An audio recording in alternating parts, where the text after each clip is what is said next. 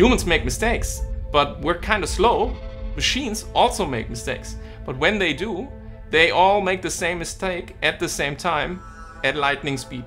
When we say that, soldiers make mistakes and these systems don't, I don't think that's quite accurate. AI fails differently than humans. It's very hard to define just what is AI, what is automation, and then what is true AI and future autonomous systems. The thing that weighs heavily, I think, on many people's minds in capitals around the world is not necessarily the ethical implications. It really is the acceleration of processes. And we're in a real bind there because from a military perspective, accelerating the completion of the targeting cycle is actually the key takeaway to get from autonomous weapon systems. They want to be able to act faster than their enemy. They want to be able to take out these drones out of the sky or to make better targeting decisions quicker.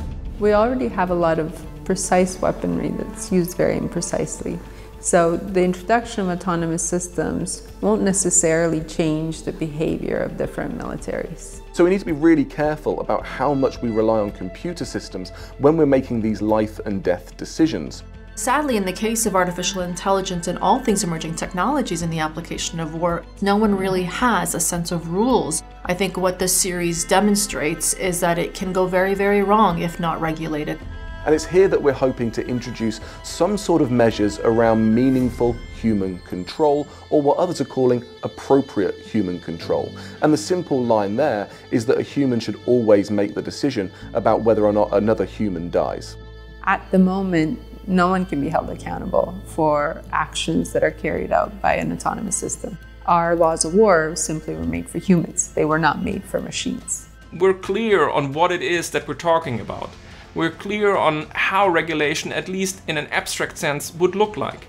The key to me really now is, will we find the political will to do something about it, either at the international level, or if that's not possible, then domestically. This affects individuals everywhere, and as a consequence of that, it's our duty, I think, in a think tank to be able to tell the story of these technologies, the problems around their governance, and to advance potential solutions.